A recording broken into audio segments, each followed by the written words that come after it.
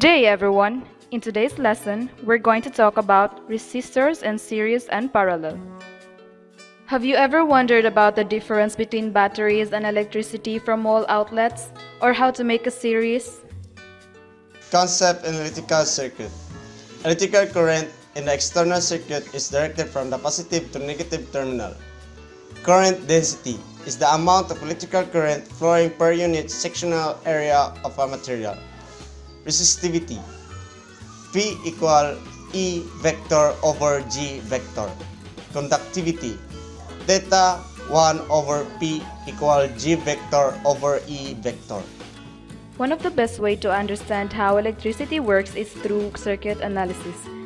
Circuit analysis, or solving a circuit, is figuring out voltages and currents in each element. The process of breaking down a circuit into its key components and studying each one. You've learned that the key components of electrical circuit are voltage, resistance, and current.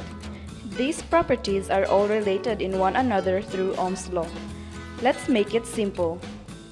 These are DC circuits with resistors in series and parallel formations. Series formations occur when resistors are connected along the same path, so they have the same current passing through each one.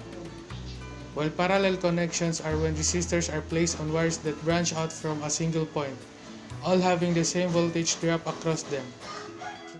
To find the R equivalent of resistor in a series, we just add their resistance together.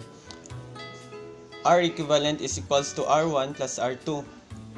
For resistor in parallel, we use different method.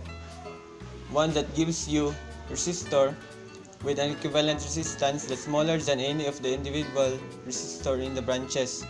Resistance equivalent is equals to resistance 1 plus resistance 2. Now, let's put this equation to work. In our circuit, we have 5 resistors that is placed separately in the wire. In order to get the R equivalent of the circuit, let's start with the easy step first, by finding the resistors in a series. You can collapse these down into a single resistor by simply adding the resistance together. In this case, you can add the R2, R3, and R4, using a series equation to get the R prime.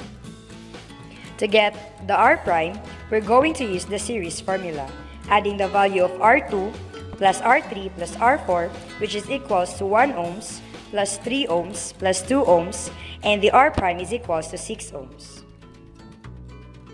And now, you can add the R prime and R5 using a parallel equation. 1 over R2 prime is equals to 1 over R prime plus 1 over R5.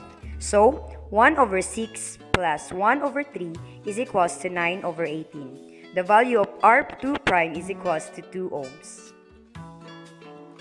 With that, we are left with 2 resistors which we can combine to have a R equivalent. R equivalent is equals to R2 prime plus R1, which is equals to 2 ohms plus 1 ohms. So, the R equivalent is equals to 3 ohms. For the application, any switch in your house that controls a single bulb is a series circuit. The switch and bulb are in series, and if a switch controls multiple bulbs, they will be in parallel.